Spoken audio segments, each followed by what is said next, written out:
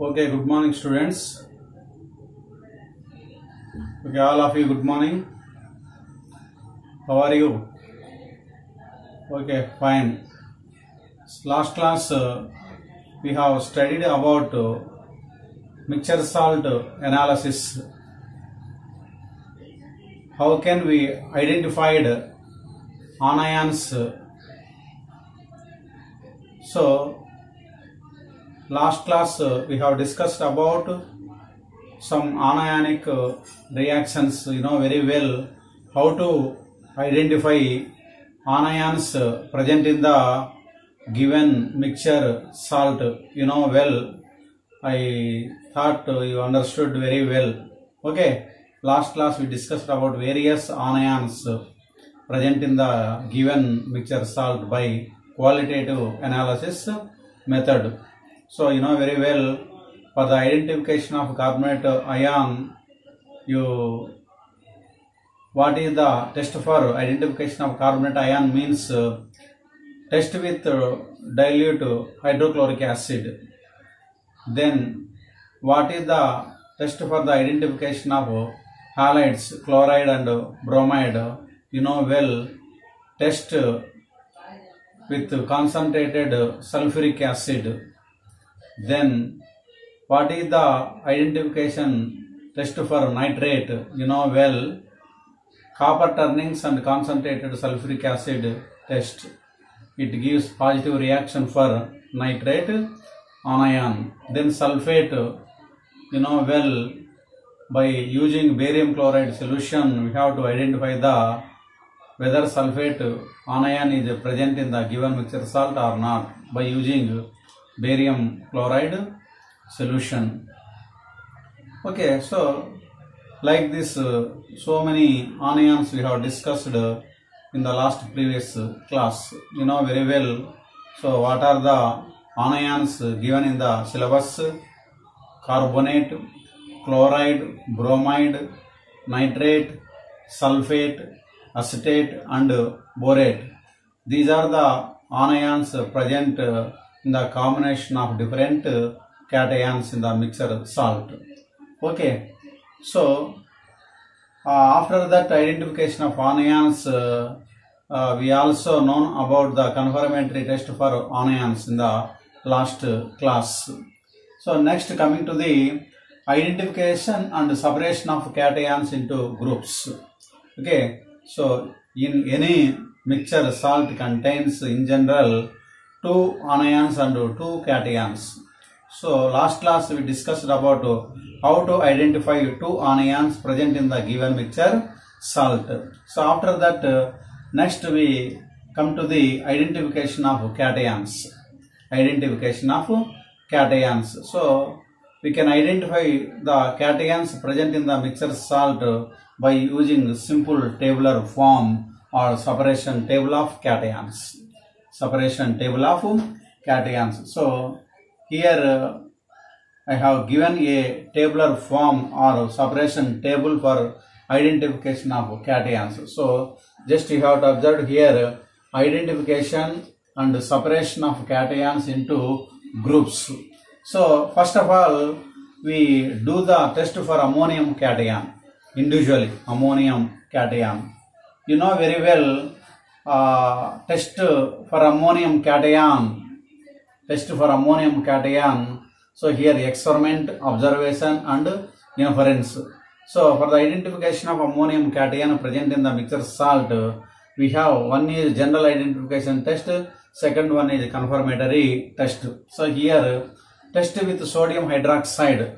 It is a identification test for ammonium present in the given mixture salt. So you take a small amount of mixture salt in a test tube and add sodium hydroxide solution, then heated gently.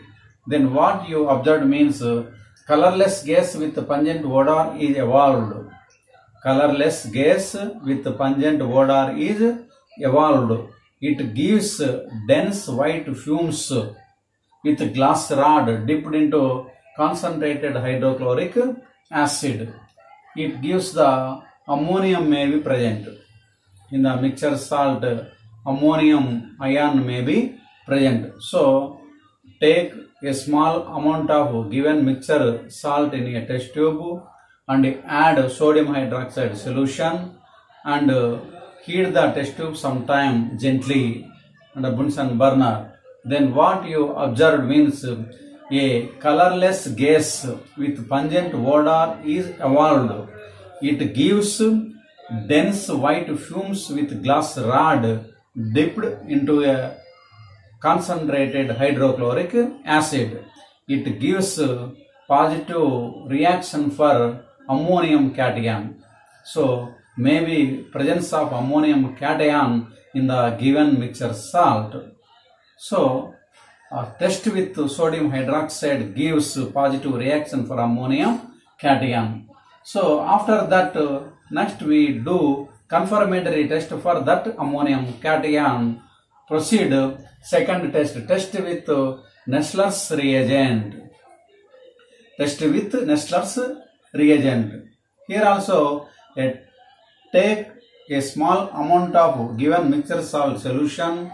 To that we have to add Nessler's reagent. Nessler's reagent. Immediately we have to observe reddish brown precipitate is obtained. Reddish brown precipitate or sometime reddish color formation also we have to observe. It gives confirmatory test for ammonium cation present in the given mixture salt. So, these are the two individual reactions concern ammonium cation. So, first test is test with sodium hydroxide. That is identification of ammonium cation. Then test with Nessler's reagent.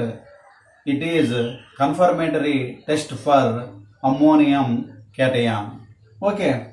So, after that, before this test, for the identification of cations, some of the cations gives a flame test, color flame test. Here, flame test for cations. So, how to do flame test for cations means here.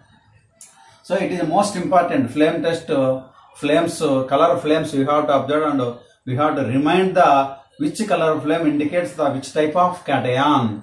So, here first you take a small amount of given mixture salt in a watch glass and add concentrated hydrochloric acid and make it as a paste. Take this paste with the help of the glass rod. Then this glass rod is introduced in the Bunsen burner. Then you have to observe different color flames. So here blue or bluish color flame you have to observe at that time. It may be copper cation, Cu+2 cation may be present, or apple green flame is observed, barium cation may be present. Then big red flame cation is observed, calcium may be present. Then crimson red flame is observed, strontium may be present. Then violet color flame is observed, it indicates potassium ion. Then flashes of green color, color edges, it may be zinc. So in this way, color flames we have to identify, just we have to assume that cation may be present in the given mixture salt. Okay, but we don't confirm only in flame test, then we do the different tests, identification tests and confirmatory test.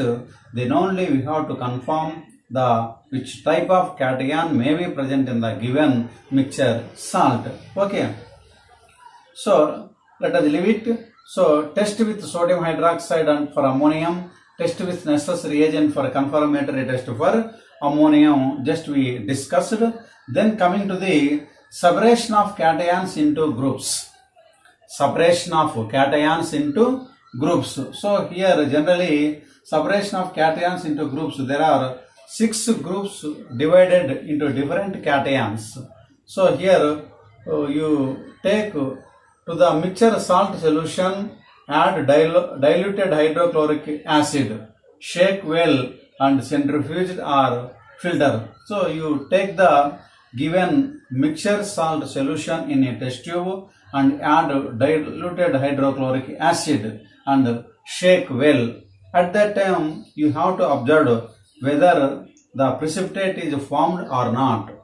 Precipitate is formed or not. If the precipitate is formed in the test tube, then you have to centrifuge or filtered that precipitate. Okay, so to take in a test tube a small amount of given mixture salt solution, to that you have to add diluted hydrochloric acid. At that time, what you observed means here residue and centrifugate. Residue and centrifugate. In other words, residue means precipitate, centrifugate means filtrate. So when you add diluted hydrochloric acid to the given mixture salt solution, you have to observe a white precipitate is formed or not. A white precipitate is formed or not. If white precipitate is formed here, group 1 cations are present. Group 1 cations are present. So group 1 cations are here silver, lead, mercury. So these are the cations present in the group 1. When you obtained a white color precipitation, when you added diluted hydrochloric acid to the given mixture salt solution, at that time you have to observe whether a white color precipitate is formed or not. If a white color precipitate is formed, you write the group 1 cations may be present. In bracket you have to write Ag plus Pb plus 2 Hg plus 2.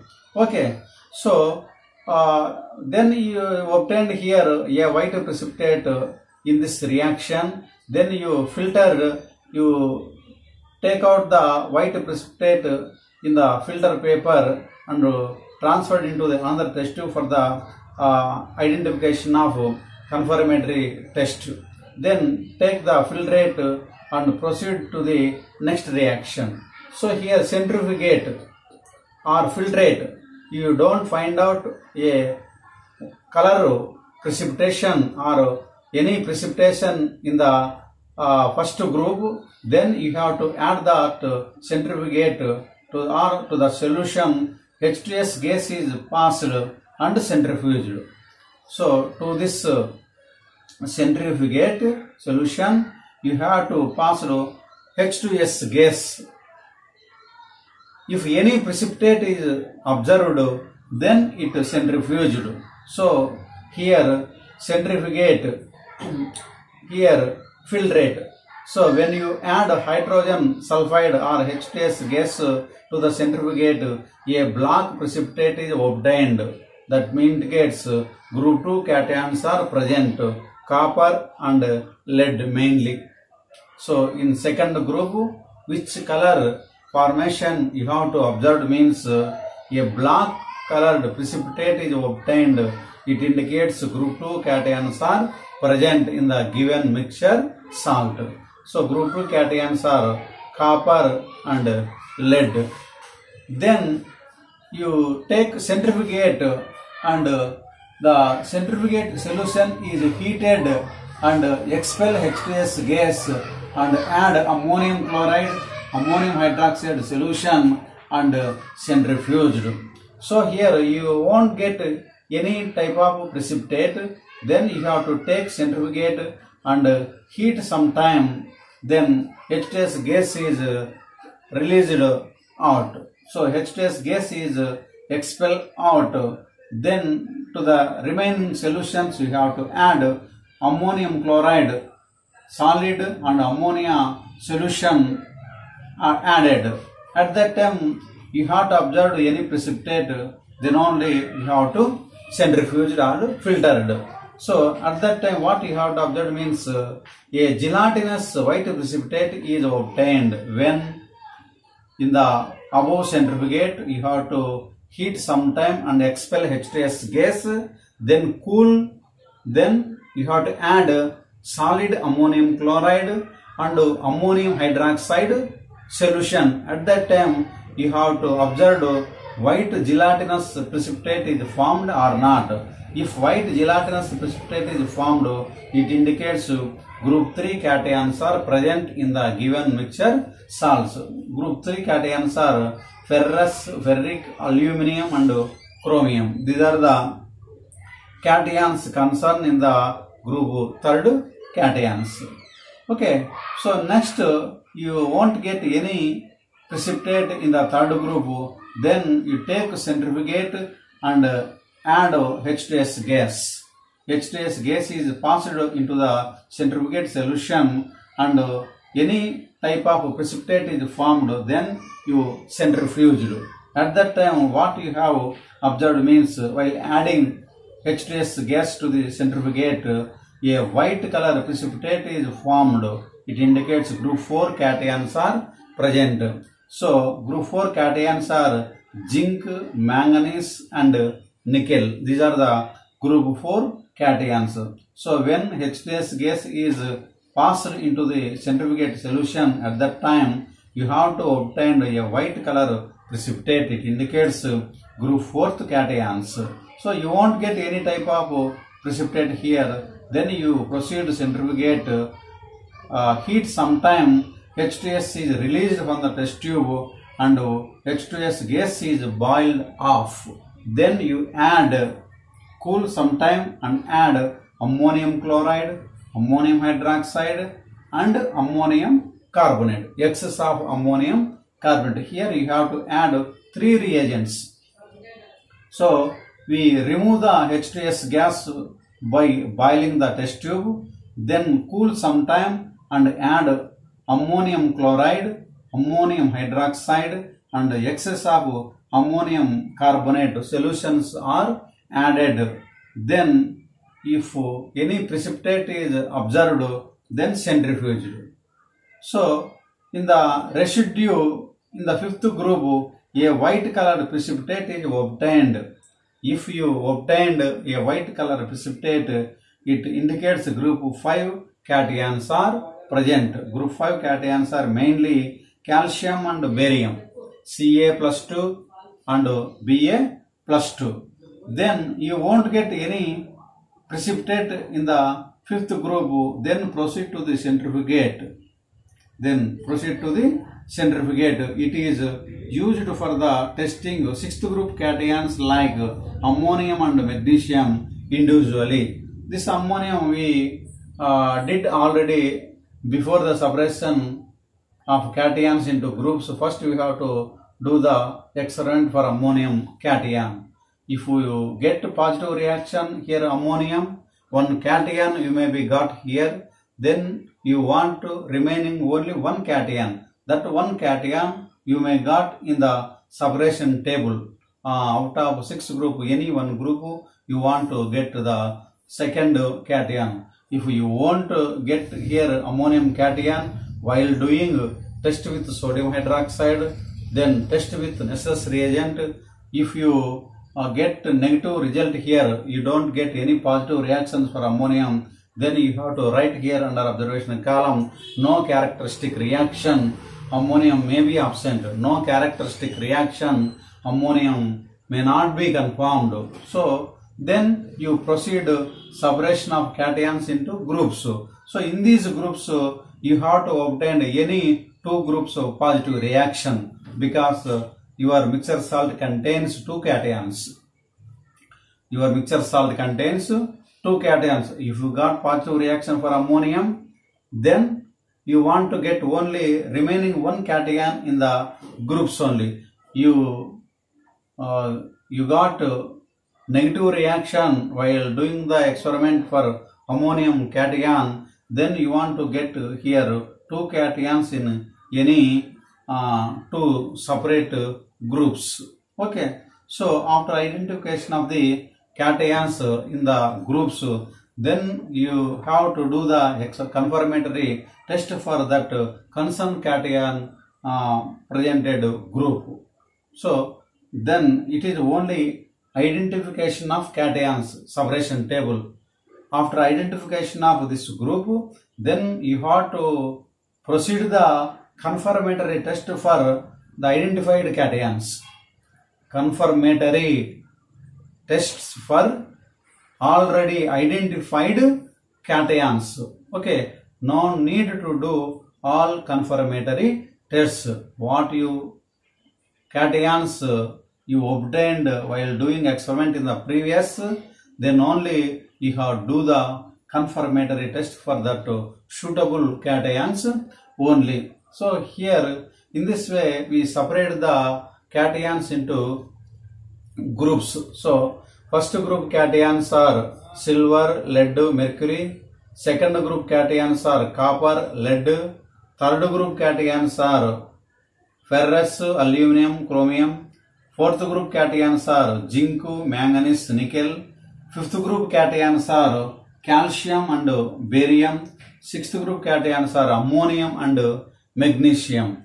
Okay, so these are the cations separated into the groups. Okay, separation of cations into groups. So just you have to remember, you get the first group cation, which type of reagents you have to add. So to the mixture salt solution, diluted hydrochloric acid is added.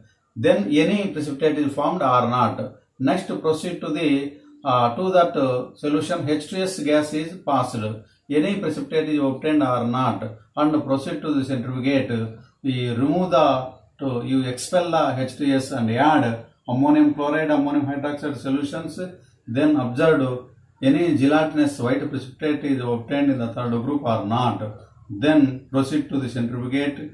Then H2S is passed and centrifuged. Then observe a white precipitate is formed or not in fourth group.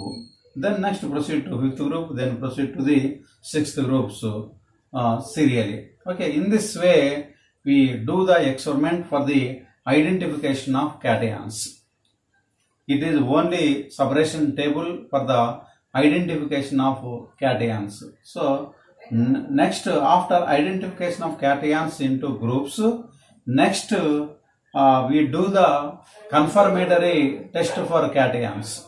Confirmatory test for cations. So here the entrance, any PG entrance or B.Ed entrance, here in these mixture salt analysis by qualitative analysis method, here flame tests are observed. Very important here. Which colored flame indicates which type of cation. So sometimes regularly asking questions. Here in flame test you got the apple green flame. Which type of cation you have to identify it. At that time your answer is barium. Your answer is barium. So your salt contains here copper cation. In the flame test it gives blue or bluish green flame. Your salt contains barium cation, barium chloride or barium nitrate salts are given to you. At that time in the flame test you observed apple green flame. Apple green flame. It indicates barium cation. Then calcium carbonate salt or calcium chloride salt you want to get. At that time you have to observe brick red flame. It indicates calcium. Crimson red flame, it indicates transium. Violet color flame, it indicates potassium. Then flashes of green, it indicates zinc. So these are the important for the objective type questions. Then while heating tests, you have to observe, you take a small amount of given mixture salt and heat some time. At that time you have to observe generally white color layer in the inner walls of the test tube. It indicates sublimation due to the presence of ammonium. Sublimation reaction undergoes.